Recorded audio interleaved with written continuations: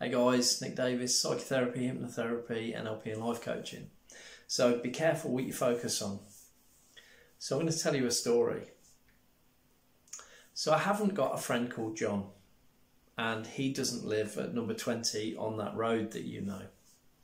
And what didn't happen the other day was the police weren't called and they didn't turn up at his house and didn't arrest him for having a quantity of drugs.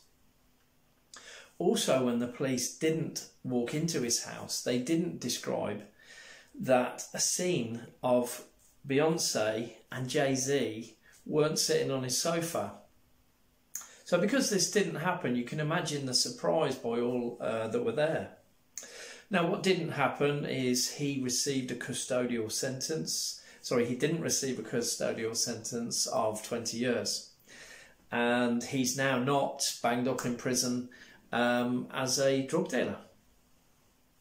So think about the story, and it was even difficult for me to say. So there's a real message behind this story. So I'm going to guess in your mind you have a story of somebody called John who lived at number 20, who has some drugs and was with Beyonce and Jay-Z.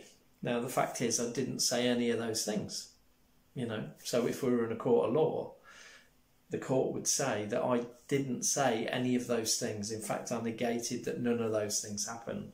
However, your brain has created a story that all of those things have happened inside your brain. It's pieced together a small story. So why is that? So what the brain does is it focuses on the details of what you say rather than... for example, we're in the neurolinguistic programming. One of the things that we say is don't think of a blue bus. Whatever you do, don't think of a blue bus. Don't think of a blue bus. What normally happens is people create a blue bus in their mind when I've told them specifically not to think of a blue bus. So the importance of this is when you're thinking about things, generally when people are not doing well in life, is they're setting goals like saying, I don't want to be overweight. I don't want to eat chocolate. I don't want to be in a bad relationship. I don't want to be stressed by my partner and my kids all the time. So what happens is the brain creates all of these scenarios and then tries to undo them. So it's almost double handling. It's creating the things that you don't want and then trying to create behaviours to undo those. Whereas it's far more easy and more efficient to say what you do want. So you would change that round by saying, I want to be slim, or being more specific. I want to feel, I find I don't do, SMART goals don't work for me. SMART goals are where something is specific, measurable, achievable, realistic and time framed. They don't work for me because my mind is very creative, very visual, very emotional. So what I tend to find is if I want to lose weight, I'll say things like, I want to feel better wearing that pair of trousers. I want to feel better wearing that t-shirt. I want to feel lighter. I want to be able to go boxing training and feel great. I want to be able to go weight training and feel strong. So it's about creating the things you want and how that's going to make you feel. Use all your senses. What you see, hear, feel, smell and taste. The more rich you can make those experiences, the more likely your brain is going to move you towards the things that you want rather than away from the things that you don't want. So the story that I told you at the beginning is a really great example of how the brain works and how you might be programming your brain every single minute of every day of weeks and years. So I know so many people that just negative things spill out their mouth consistently, and they're talking about why their business isn't doing well, why they haven't achieved their goals and things like that.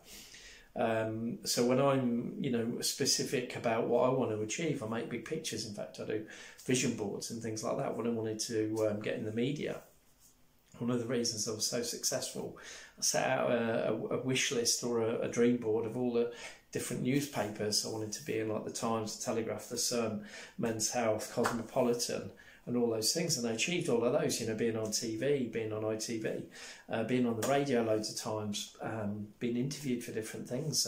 And now the newspapers contact me direct. I write a regular body language for the Express, which I'm really grateful for. I did body language for the Sun as well.